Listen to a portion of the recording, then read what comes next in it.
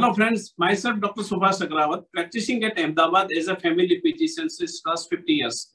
This is my 51st year in the practice.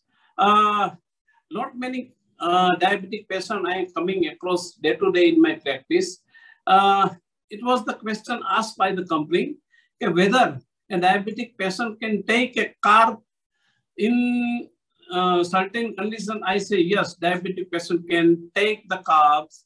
There is no harm, but it is the treating doctor who is treating the patient according to the reports of the patient and according to the clinical condition of the patient and according to the compliance of the patient with the medicine.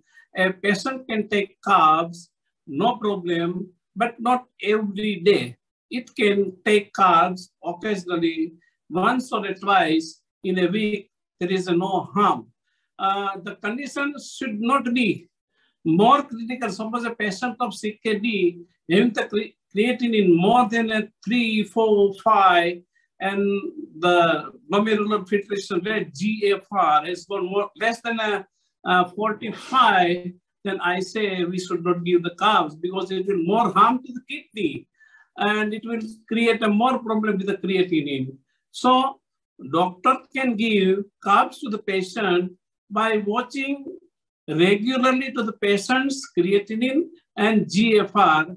I give relaxation to have a carbs to my patient. Is certain patient, those who are since years together on the anti-diabetic drug, but their HbA1c has not exceeding more than 7 and their creatinine is below 0.9, 0.8, 0.7.